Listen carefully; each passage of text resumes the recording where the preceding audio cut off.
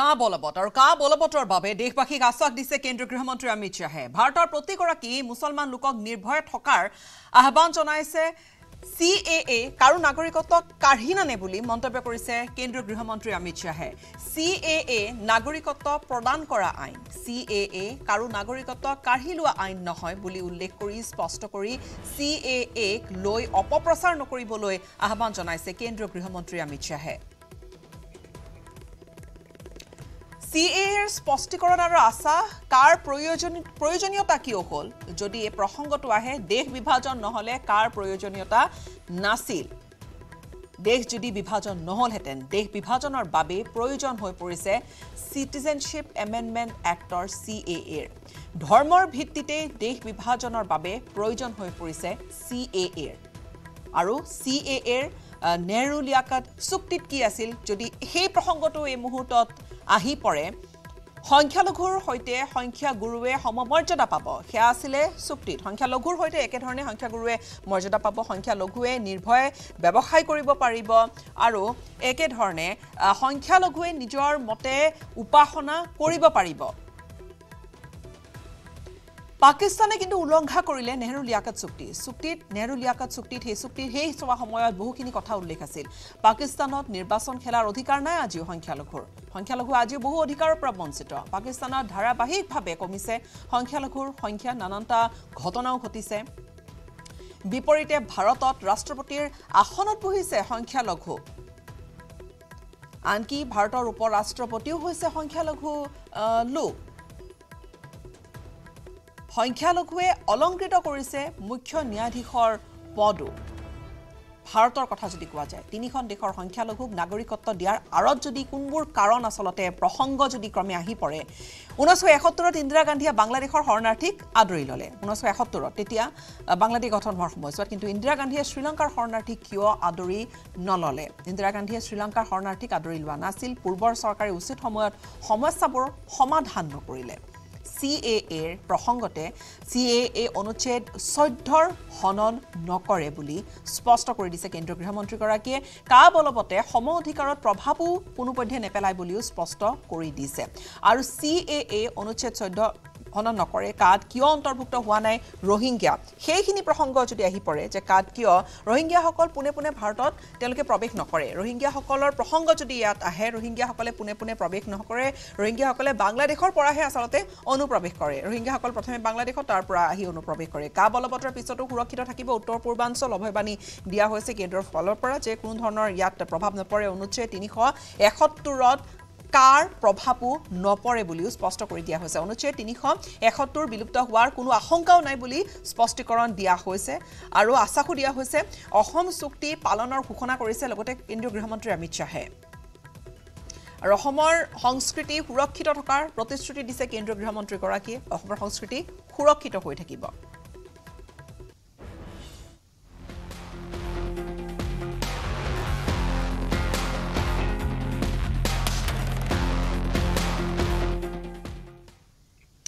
আৰু কা বলবতৰ পিছতে ৰাজ্যজুৰি কটকটীয়া কৰি তোলা হৈছে নিৰাপত্তা ব্যৱস্থা প্ৰতিবাদৰ আশংকা জনতা ভৱনত কটকটীয়া নিৰাপত্তা গঢ়ি তোলা হৈছে সমগ্ৰ গুৱাহাটীৰ চুকে কোণে নিষিদ্ধৰ নিৰাপত্তা বেহু এক প্ৰকাৰ গঢ়ি তোলা হৈছে ৰাজ্যৰ বিভিন্ন প্ৰান্তত কটকটীয়া নিৰাপত্তা বেষ্টনী আমি দেখুৱাইছো এই ধৰণে ৰাজপথত দেখা গৈছে কমাণ্ডো বাহিনী কটকটীয়া নিৰাপত্তা বাহিনী যিকোনো প্ৰকাৰে প্ৰতিবাদ যদি হয় প্ৰতিবাদ ৰোধ কৰাৰ চেষ্টা চৰকাৰ প্ৰশাসনে আৰু প্ৰতিবাদ ৰোধৰ বাবে গোটেই ব্যৱস্থা কৰি ৰাখিছে আৰু কা বলবতৰ পিছতে ৰাজ্যজুৰি কটকটীয়া কৰি তোলা হৈছে গুৱাহাটীত এই মুহূৰ্তত বহুখিনি ব্যাৰিকেড দেখা গৈছে বিশেষকৈ চৰকাৰী কাৰ্যালয়ৰ আশে-পাশে জনতা ভৱনৰ আশে-পাশেও দেখা গৈছে কটকটীয়া নিৰাপত্তা বেহু পুনপটীয়া সম্প্ৰচাৰত সংযুক্ত হৈছে আমাৰ জ্যেষ্ঠ সাংবাদিক বলেন ভট্টাচাৰ্যৰ সৈতে বলেন প্ৰতিবাদ ৰোধৰ বাবে সমৰসজ্জা নিশ্চয়কৈ গীতাশ্ৰী দেখিব পোৱা গৈছে গুৱাহাটী মহানগৰীৰ কেইবাটাও প্ৰান্তত একে সময়তে দেখিবলৈ পোৱা গৈছে আৰক্ষী নিৰাপত্তাৰক্ষীৰ বিশাল বেহু এই মুহূৰ্তত সাজু হৈ আছে যিকোনো কাৰণত যদি প্ৰতিবাদ যদি হয় তেতিয়াহ'লে যাতে ৰুধিব পাৰে তাৰ কাৰণে দেখিব পোৱা গৈছে এয়া এক বৃহৎ সমৰসজ্জা এই মুহূৰ্তত মই দেখুৱাইছো ABC পইণ্টৰ পৰা সেই দৃশ্যাংক তিনিতৰপীয়া আৰক্ষীৰ নিৰাপত্তা বেহু সমান্তৰালভাৱে দেখিবলৈ পোৱা গৈছে আৰক্ষীৰ এক বিশাল সমৰসজ্জা এই মুহূৰ্তত সাজু হৈ আছে কাৰণ আৰক্ষীয়ে ভেটা দিবলৈ যিকোনো মুহূৰ্তত সক্ষম যাতে হয় তাৰ কাৰণে তেখেতসকলৰ এয়া এক বিশাল সমৰসজ্জালৈ এই মুহূৰ্তত সাজু হৈ আছে আৰু এয়া দেখিবলৈ পোৱা গৈছে গুৱাহাটী মহানগৰীৰ ABC প্ৰান্তত এয়া দেখিবলৈ পোৱা গৈছে এফালে বেৰিকেড আনফালে দেখিবলৈ পোৱা গৈছে লোহৰ তেখেতসকলৰ বেৰিকেড ইয়াতো সাজি ৰখা হৈছে সমান্তৰালভাৱে যদি আপুনি গিৰিৰাজী মন কৰে যে এই স্থানসমূহত তেখেতসকলে একোখন বাছ ইয়াত ৰখা হৈছে কাৰণ যদি প্ৰতিবাদকাৰী তেখেতসকলে ৰাজপথলৈ ওলাই আহে সেই সময়ছোৱাতে এই নিৰ্দিষ্ট বাছসমূহত স্থানৰ পৰা উঠাই প্ৰতিবাদকাৰীক নিৰ্দিষ্ট স্থানলৈ লৈ যোৱাৰ ব্যৱস্থা গ্ৰহণ কৰা হৈছে একেদৰে ৰখা হৈছে ইয়াত ৰছীসমূহ ৰখা হৈছে এইভাৱে ৰখা হৈছে কাৰণ আগতীয়া আৰক্ষী সম্পূৰ্ণভাৱে তেখেতসকলৰ প্লেনিঙত আছে আৰক্ষী সম্পূৰ্ণভাৱে পৰিকল্পিতভাৱে যাতে পুনৰাবৃত্তি 19ৰ ঘটনাৰ পুনৰাবৃত্তি নহয় তাৰ কাৰণে তেখেতসকলে এই ধৰণৰ এক বিশাল সমৰসজ্জালৈ সাজু হৈ থকা দেখিবলৈ পোৱা গৈছে প্ৰান্তে প্ৰান্তে গুৱাহাটী মহানগৰীৰ কেইবাটাও প্ৰান্তত এই একেই ছবি দেখিবলৈ পোৱা গৈছে আৰু এই মুহূৰ্তত আমি এবিসি পইণ্টৰ পৰা দেখুৱাইছোঁ য'ত এবিসি পইণ্টত দেখিবলৈ পোৱা গৈছে এয়া আৰক্ষীৰ বিশাল সমৰসজ্জা বিশাল আৰক্ষীৰ বাহিনী আৰু সেই আৰক্ষীৰ বাহিনীৰ তিনিতৰপীয়া নিৰাপত্তা বেষ্টনীত এই মুহূৰ্তত কেইবাতৰপীয়া নিৰাপত্তা ব্যৱস্থা জনতা ভৱনৰ সন্মুখতো বলেন খুব কটকটীয়া কৰি নিৰাপত্তা ব্যৱস্থা তাত গঢ় দিয়া হৈছে গঢ়ি তোলা হৈছে আৰক্ষীৰ কাঢ়া চকু আৰু আনফালে প্ৰতিবাদৰ সম্পৰ্কেও কিন্তু স্পষ্টকৈ অসম আৰক্ষীয়ে নিজৰ স্থিতি স্পষ্ট কৰি দিছে নিশ্চয়কৈ ইতিমধ্যে 14টাকৈ ৰাজনৈতিক দল সংগঠনক তেখেতসকলে পত্ৰ প্ৰেৰণ কৰিছে কোনো কাৰণত কাৰ্যসূচী যাতে গ্ৰহণ কৰিব নোৱাৰে কাৰ্যসূচী গ্ৰহণ কৰিলে তেখেতসকলে ক্ষতিপূৰণ ভৰিব লাগিব বিভিন্নকে ধৰি কেইবাটাও ইতিমধ্যে তেখেতসকলে জাননী প্ৰেৰণ কৰা হৈছে কিন্তু এই প্ৰতিবাদ আৰক্ষীৰ যি ধৰণে পৰিকল্পিতভাৱে আৰক্ষীয়ে এই মুহূৰ্তত ৰুধিবলৈ চেষ্টা কৰিছে কিন্তু সমান্তৰালভাৱে দেখিবলৈ পোৱা গৈছে যে আজিৰ দিনৰ ভাগত কেইবাটাও কাৰ্যসূচী লোৱাৰ কাৰণে ইতিমধ্যে কেইবাটাও দল সংগঠন আগশাৰীৰ কেইবাখনো শিক্ষানুষ্ঠানৰ শিক্ষাৰ্থীসকলে তেখেতসকলে সেই ধৰণৰ কাৰ্যসূচী ঘোষণা কৰিছে গতিকে দিনটো অত্যন্ত লক্ষণীয় হৈ পৰিছে যে আৰক্ষীৰ এই সমৰসজ্জা ভেদি সঁচাকৈ আচলতে সেইসকল প্ৰতিবাদকাৰীয়ে যি ধৰণৰ কাৰ্যসূচী গ্ৰহণ কৰিব লৈছে সেই কাৰ্যসূচী তেখেতসকল সফল হ'ব পাৰিবনে নাই সেয়াও হৈ পৰিছে আটাইতকৈ লক্ষণীয় কিন্তু দেখিবলৈ পাইছোঁ যে গুৱাহাটী মহানগৰীৰ নিৰাপত্তা বৃদ্ধি হৈছে বিগত কেইবাদিন ধৰি আৰক্ষীয়ে তেখেতসকলে অনুশীলন চলাইছে আৰু এই মুহূৰ্তৰ যিহেতুকে তেখেতসকলৰ নিৰ্দিষ্ট সেই পইণ্টত আহি উপস্থিত হৈছে আৰু সেই পইণ্টৰ এই সময়খিনিত দেখিবলৈ পোৱা গৈছে নিশ্চিত নিৰাপত্তা বেষ্টনীৰ আৰু যাতে কোনো লোক একে সময়তে গুৱাহাটী মহানগৰীৰ এটা প্ৰান্তত একে সময়তে তেখেতসকলে সমবেত হৈ নাথাকে তাৰ তেখেতসকলে অধিক চকু প্ৰদান কৰিছে আৰু সময়ে সময়ে দেখিবলৈ পোৱা গৈছে আৰক্ষীৰ পেট্ৰলিঙৰ বাহনসমূহ এই মূৰত চলাচল কৰিছে মহানগৰীৰ প্ৰতিটো পথ উপপথে যাতে কোনো কাৰণত অপ্ৰীতিকৰ পৰিস্থিতিৰ সৃষ্টি নহয় 19ৰ ঘটনাৰ পুনৰাবৃত্তি নহয় আৰু তাৰ কাৰণে দেখিবলৈ পোৱা গৈছে এই মুহূৰ্তত আমি এবিসি পইণ্টৰ পৰা সেই দৃশ্যাংশ দেখুৱাবলৈ লৈছোঁ গীতাশ্ৰী যে এবিসি পইণ্টতো এই ধৰণৰ সাজু হৈ আছে অসম আৰক্ষী নিশ্চিত ৰূপত এই ধৰণে দেখা গৈছে আসলতে চাৰিওফালে নিশ্চিত নিৰাপত্তা বেষ্টনী জনতা ভৱনৰ সন্মুখত সমৰসজ্জা বা বিশেষকৈ বলেনে ইতিমধ্যে জনাইছে যে কেইবাতৰপীয়া নিৰাপত্তা ব্যৱস্থা অৰ্থাৎ তাত বিশেষকৈ বাছ সাজু কৰি ৰখা হৈছে আৰু যিকোনো প্ৰকাৰে অসম আৰক্ষী সাজু যিকোনো প্ৰকাৰে প্ৰতিবাদ ৰোধ কৰিব বা প্ৰতিবাদে যদি তাত প্ৰতিবাদকাৰী যদি ওলাই আহে তেনেহ'লে প্ৰতিবাদ ৰোধৰ বাবে সাজু হৈ আছে আৰু সমান্তৰালকৈ 2019ৰ সেই সময়ত বহুখিনি ৰাজহুৱা সম্পত্তিৰ ধ্বংস হৈছিলে তাত এটা অৰাজক পৰিস্থিতি এটা হৈছিলে ঠায়ে ঠায়ে বহুখিনি আচলতে সা সম্পত্তি নষ্ট হৈছিলে তেনেকুৱা ধৰণৰ পৰিৱেশৰ যাতে পুনৰাবৃত্তি নহয় বা কোনো ধৰণৰ আচলতে চান্স এক প্ৰকাৰ ল'বলৈ বিচৰা নাই আৰু বলেন সেইটোৱে মূল কথা যে ইমান সষ্টম আৰক্ষী হৈ আছে নিশ্চয়কৈ আৰক্ষীয়ে সেই ধৰণৰ সষ্টম হৈ আছে কিন্তু দেখিব পোৱা গৈছে যে ইতিমধ্যে ইয়াৰ পূৰ্বৰে আৰু যিয়ে প্ৰতিবাদৰ যি আচলতে আৰম্ভ কৰিছিল বা সদৌ অসম ছাত্ৰ সন্থাৰ নেতৃত্বত যি ধৰণৰ প্ৰতিবাদী কাৰ্যসূচী ৰূপায়ণ হৈছিলে কিন্তু এইবাৰ দেখিবলৈ পোৱা গৈছে যে যোৱাকালি বলবৎ হোৱাৰ পিছদিনাখনেই সদৌ অসম ছাত্ৰ সন্থাৰ তিনি নেতৃত্ব ইতিমধ্যে দিল্লীলৈ ৰাওনা হৈছে কাৰণ ইয়াৰ পূৰ্বতে যদি চোৱা হয় পৰিৱেশখন সম্পূৰ্ণ পৃথক কাৰণ 19ৰ পৰিৱেশৰ লগত আজিৰ পৰিৱেশ কিছু পৰিমাণে পৃথক হোৱা দেখিবলৈ পোৱা গৈছে কাৰণ যিসকলে সেই সময়ত নেতৃত্ব লৈ আছিলে সেইসকল এই মূৰত দিল্লীলৈ ৰাওনা হৈছে ঠিক একেদৰে দেখিবলৈ পোৱা গৈছে অন্যান্য দল ৰাজনৈতিক দল সংগঠনসমূহৰো সেই ধৰণৰ সক্ৰিয়তা পূৰ্বৰ ধৰণে দেখিবলৈ পোৱা হোৱা নাই যদিও বা অসম আৰক্ষীৰ যথেষ্টখিনি ইনপুট আছে আৰু সেই ইনপুটৰ ভিত্তিতে তেখেতসকলে এই মুহূৰ্তত দেখিব পোৱা গৈছে ৰাজপথসমূহেই হওক বা অন্যান্য ৰাজহুৱা স্থানসমূহেই হওক সেইসমূহ স্থানত অধিক নিৰাপত্তা বেষ্টনী বৃদ্ধি কৰা হৈছে যাতে কোনো কাৰণত অপ্ৰীতিকৰ পৰিস্থিতিৰ সৃষ্টি নহয় কোনো কাৰণত যাতে পূৰ্বৰ সেই ঘটনাৰ সৃষ্টি নহয় আৰু তাৰ কাৰণে তেখেতসকলে এই মূৰৰ সমৰসজ্জা সাজু কৰি ৰাখিছে আৰু তৰপে তিনিতৰপীয়া নিৰাপত্তা বেষ্টনী বিশেষভাৱে যদি চোৱা হয় জনতা ভৱন সেই স্থানসমূহৰ ক্ষেত্ৰত চাৰিওদিশত তেখেতসকলৰ অধিক নিৰাপত্তা নিয়োজিত কৰা হৈছে আৰু বাকী অন্যান্য যিসমূহ দল সংগঠনৰ অনুষ্ঠানৰ কাৰ্যালয়সমূহ আছে শিক্ষানুষ্ঠানৰ কাৰ্যালয়সমূহ আছে সেইসমূহত এই ধৰণৰ নিৰাপত্তা বেষ্টনী সমৰসজ্জা দেখা গৈছে বলেন ধন্যবাদ আমাক এইখিনি আপুনি আপডেট বা আপুনি সামগ্ৰিক ৰূপে পৰিৱেশ দেখুৱালে গুৱাহাটীৰ এবিসি পইণ্টত অত্যন্ত এক গুৰুত্বপূৰ্ণ বা ব্যস্ততাপূৰ্ণ জিএছ ৰোডৰ এনেকৈ ঠায়ে ঠায়ে আচলতে আৰক্ষী মোতায়েন কৰি থোৱা আছে যিকোনো প্ৰকাৰে কোনো অনাকাংক্ষিত পৰিস্থিতিৰ সৈতে যুঁজ দিবলৈ সষ্টম হৈ আছে অসম আৰক্ষী আৰু সময়খিনিতে এটা চমু বিৰতিৰ is rising. अब भारत की विकास यात्रा रुकने वाली नहीं है. Watch PM Modi share his thoughts on India's emergence as a global power at this year's Rising Bharat Summit. Dream Sports presents News18 Rising Bharat Summit in partnership with Hindustan Times, 19th and 20th March. ভাৰতৰ গৌৰৱ গোটেই বিশ্বতেই ইয়াৰ সন্মান strong মানে Maithon butter বল news 18 নেটৱৰ্কে আনিব দেশৰ সৰ্ববৃহৎ opinion pole 21খন ৰাজ্য 400তকৈ অধিক সংসদীয় আসন 1 লাখতকৈ অধিক লোকৰ মতামত 20টা চেনেল 15টা ৱেবছাইট 15টা ভাষা এক সৰ্ববৃহৎ নিৰ্বাচন এতিয়ালৈকে নোহোৱা opinion pole news 18 mega opinion pole সোনকালে আহি আছে কেৱল নিউজ 18 নেটৱৰ্কত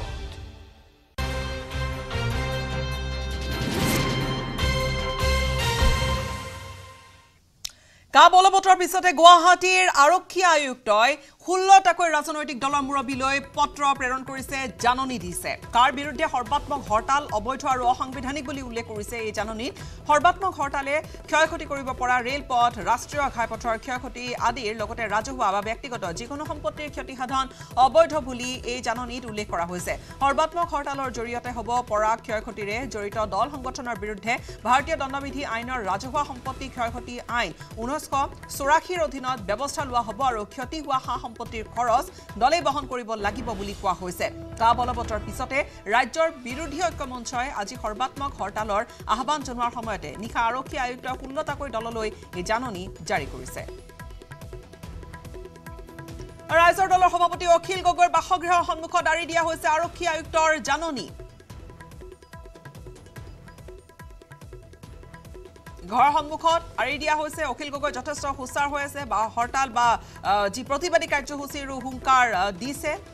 আৰু ৰাইজৰ দলৰ সভাপতি অখিল গগৈ বিধায়ক অখিল গগৈৰ বাসগৃহৰ সন্মুখত আৰি দিয়া হৈছে আৰক্ষী আয়ুক্তৰ জাননী আৰক্ষী আয়ুক্তই স্পষ্টকৈ জাননী দিছে বা স্পষ্টকৈ কা বলবতৰ পিছতে এই জাননী প্ৰেৰণ কৰিছে 16টাকৈ ৰাজনৈতিক দলৰ মুৰব্বীলৈ 16টাকৈ ৰাজনৈতিক দলে যেহেতু কাৰ বিৰোধিতাৰে তেওঁলোকে প্ৰতিবাদৰ হুংকাৰ দিছে অখিল গগৈৰ প্ৰতিবাদৰ হুংকাৰ দিছে আৰু ৰাইজৰ দলৰ মুৰব্বী হিচাপে প্ৰত্যেক দলৰ মুৰব্বীলৈ এই জাননী প্ৰেৰণ কৰা হৈছে কাৰ বিৰুদ্ধে সৰ্বাত্মক হৰতাল অবৈধ আৰু অসাংবিধানিক বুলি উল্লেখ কৰিছে সৰ্বাত্মক হৰতালে ক্ষয়ক্ষতি কৰিব পৰা ৰেলপথ ৰাষ্ট্ৰীয় ঘাইপথ ক্ষয়ক্ষতি আদিৰ লগতে ৰাজহুৱা ব্যক্তিগত যিকোনো সম্পত্তিৰ ক্ষতি সাধন অবৈধ বুলি এই জাননীত উল্লেখ কৰা হৈছে জাননী আৰি দিয়া হৈছে ৰাইজৰ দলৰ মুৰব্বী অখিল গগৈৰ ঘৰৰ সন্মুখত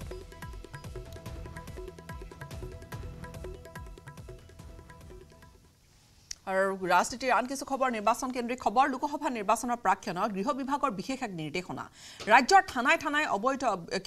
বৈধ মাৰণাস্ত্ৰ জমা দিয়াৰ নিৰ্দেশনা দিয়া হৈছে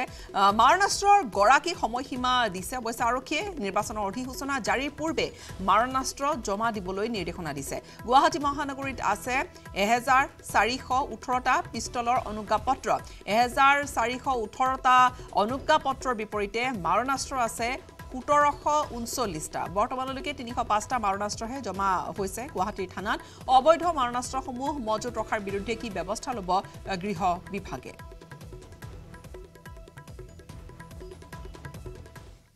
এতিয়া চূড়ান্ত হোৱা নাই কংগ্ৰেছৰ প্ৰাৰ্থী তালিকা সোমবাৰে নিশা পৰ্যন্ত এপিচিচিৰ নেতৃত্বৰে হোৱা আলোচনাত চূড়ান্ত নহল কেইবাটাও সমষ্টিৰ প্ৰাৰ্থী অৰ্থাৎ আউল আতৰা নাই কংগ্ৰেছৰ এপিচিচিয়ে প্ৰস্তুত কৰা তালিকাৰ কেইবাগৰাকীও প্ৰাৰ্থীক লৈ সন্তুষ্টই নহয় কংগ্ৰেছৰ কেন্দ্ৰীয় নিৰ্বাচন কমিটি অৰ্থাৎ প্ৰদেশ কংগ্ৰেছে যিখন তালিকা লৈ গ'ল সেই তালিকাখন পছন্দ যেহেতু হোৱা নাই অৰ্থাৎ প্ৰদেশ কংগ্ৰেছৰ মতে একেবাৰে প্ৰাৰ্থী থিয় নহ'ব নেকি প্ৰদেশ কংগ্ৰেছৰ তালিকাখনক লৈ সন্তুষ্ট নহয় কংগ্ৰেছৰ কেন্দ্ৰীয় নেতৃত্ব কেন্দ্ৰীয় নিৰ্বাচন কমিটি কাৰ্যত ভূপেন বৰাই প্ৰস্তুত কৰি দিয়া তালিকাৰ পৰা বাদ পৰিল কেইবাগৰাকী প্ৰাৰ্থী খবৰ এই মুহূৰ্তত তুংগত আৰু সেইবাবে হয়তো প্ৰাৰ্থী বিলম্ব হৈছে ঘোষণা কৰাত প্ৰতিটো সমষ্টিতে হেভিয়েট প্ৰাৰ্থী আগবঢ়োৱাৰ পোষকতা কৰি এতিয়াও চূড়ান্ত কৰা নাই প্ৰাৰ্থীৰ তালিকা নিউজ 18ত আমাৰ হাতত আহি পৰা যি তথ্য সেই অনুসৰি ধুবুৰী সমষ্টিৰ ৰকিবুল হুছেইনৰ প্ৰাৰ্থিত্ব কিন্তু প্ৰায় নিশ্চিত হৈছে লখিমপুৰ সমষ্টিৰ উদয় শংকৰ হাজৰিকা উচ্চাৰিত হৈ আছে বা তেওঁৰ বাবে ইতিমধ্যে সেই তালিকা তেওঁৰই নাম আছে যদিও শেষ মুহূৰ্তত কিন্তু যেহেতু কেন্দ্ৰীয় নিৰ্বাচন কমিটিৰ যি পছন্দ সেই হেভিৱেট প্ৰাৰ্থী দিয়া শেষ মুহূৰ্তত পাল্লা ভাৰী হৈ পৰিছে এতিয়া সেয়েহে পূৰ্বৰ লখিমপুৰ সমষ্টিৰ সাংসদ ৰাণী নৰহৰ ডিব্ৰুগড় সমষ্টি এজিপিক এৰি দিয়াৰ বাবে যি এক প্ৰচেষ্টা সেয়াই অন্তত হ'বলৈ গৈ আছে লুৰিণজ্যোতি গগৈক এৰি দিয়াটো প্ৰায় খাটাং হৈ পৰিছে 13+1 ফৰ্মুলাৰে এইবাৰ নিৰ্বাচনী যুঁজত অৱতীৰ্ণ হোৱা কংগ্ৰেছে কিন্তু গোটেই নিৰ্বাচনী প্ৰেক্ষাপটত নিজৰ প্ৰাৰ্থী এতিয়ালৈকে ঠিক কৰিব পৰা নাই অন্তত এই মুহূৰ্তলৈকে তেওঁলোকে প্ৰাৰ্থী ঘোষণা কৰা নাই প্ৰাৰ্থী ঘোষণাত কংগ্ৰেছ আছে পিছ পৰি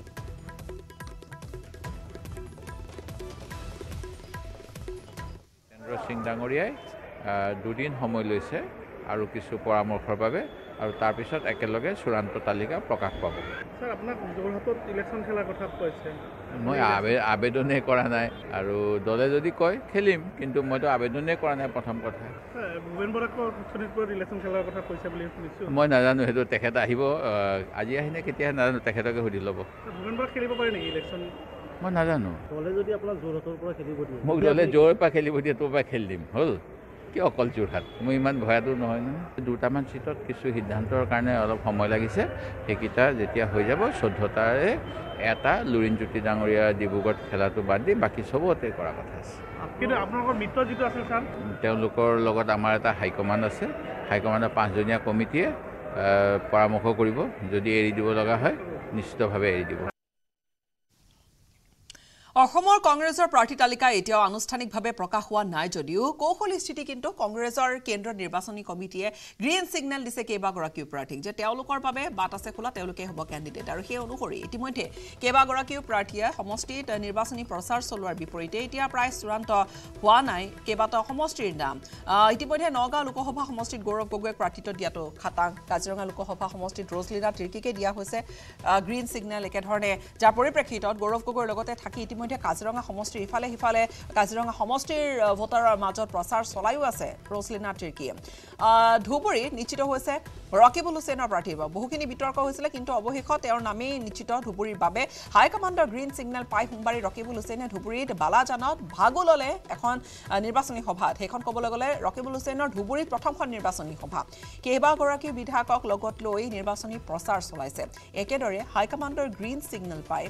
ৰাজ্যৰ প্ৰাৰ্থী তালিকা সম্পূৰ্ণ হোৱাৰ পূৰ্বে দিল্লীৰ পৰা গৃহাভিমুখী হ'ল দেৱব্ৰত শইকীয়া হাইকমাণ্ডৰ হেভিৱেট প্ৰাৰ্থী প্ৰজেক্ট কৰাৰ পৰিকল্পনাৰ বাবে যোৰহাটৰ প্ৰাৰ্থী হ'বলৈ গৈ আছে নেকি দেৱব্ৰত শইকীয়া একেদৰে দৰং উদালগুৰি সমষ্টিৰ মাধৱ ৰাজবংশীৰ প্ৰায় প্ৰাৰ্থিত্ব খাটাং ইফালে বিৰোধী ঐক্যমঞ্চই ডিব্ৰুগড় সমষ্টিটো অজাপক এৰি দিয়াৰ পৰিপ্ৰেক্ষিতত ডিব্ৰুগড় সমষ্টিৰ লুৰিণজ্যোতি গগৈৰ প্ৰাৰ্থিত্ব নিশ্চিত হৈ পৰিছে 13+1 ফৰ্মুলাৰে কংগ্ৰেছ আগবাঢ়িছে লখিমপুৰ সমষ্টিত ভূপেন বৰাই উদয় শংকৰ হাজৰিকাৰ নাম দিছিল ঠিকে কিন্তু ৰাণী নৰহে প্ৰাৰ্থিত্ব পোৱাৰ সম্ভাৱনা অধিক আৰু এতিয়াও নিশ্চিত হোৱা নাই বৰপেটাৰ প্ৰাৰ্থীৰ নাম আনুষ্ঠানিকভাৱে প্ৰকাশ কৰা নাই যদিও শিলচৰত চম্ৰকান্তি পুৰকাষ্ঠৰ নাম প্ৰায় নিশ্চিত হৈ পৰিছে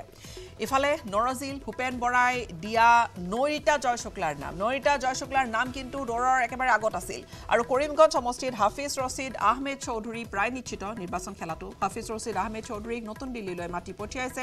ৰাহুল গান্ধীয়ে আৰু সেই অনুসৰি পুৱাই নতুন দিল্লী অভিমুখে ৰাওনা হ'ল হাফিজ ৰছিদ আহমেদ চৌধুৰী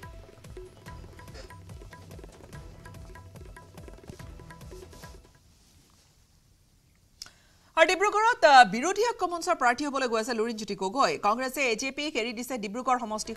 সমষ্টি বা এখন আসন সৰ্বানন্দ সোণোৱালৰ বিৰুদ্ধে যুঁজ দিবলৈ লুৰিণজ্যোতি গগৈ সাজু হৈছে কংগ্ৰেছৰ ভৰসাৰে বা কংগ্ৰেছৰ সমৰ্থনত দুই এদিনতে আনুষ্ঠানিকভাৱে প্ৰকাশ পাব তালিকা এতিয়া তালিকা কেতিয়া প্ৰকাশ পায় সেইটোহে যেন কংগ্ৰেছৰ নিমিলা অংক হৈ পৰিছে যে প্ৰাৰ্থী তালিকা এতিয়ালৈকে ৰাজহুৱা কংগ্ৰেছে কৰা নাই শেষ মুহূৰ্তত সকলো ঠিক হৈও কৰবাত নহয় কৰবাত হাইকমাণ্ডৰ হস্তক্ষেপত যেন ৰৈ গৈছে কংগ্ৰেছ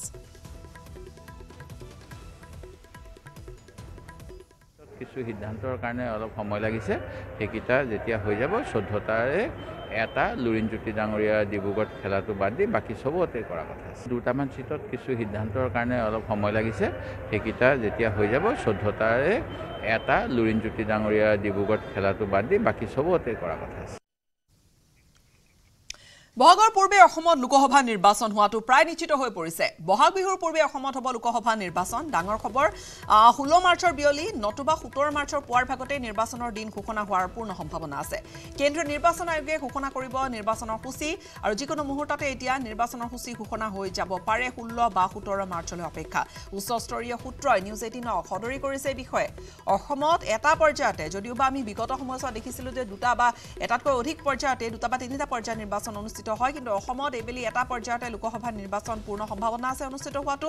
8 বা 9 এপ্ৰিলত অৰ্থাৎ বহাগ বিহুৰ পূৰ্বে অসমত লোকসভা নিৰ্বাচনৰ সম্ভাৱনা আছে দেশৰ নিৰ্বাচন আয়োগৰ দুজন আয়ুক্ত পদ খালী হৈ আছে খালী হৈ থকা পদ দুটা 15 মাৰ্চৰ ভিতৰত পূৰণৰ সম্ভাৱনা আৰু দুটা পদত নিযুক্তিৰ পিছতে ঘোষণা হ'ব নিৰ্বাচনী সূচী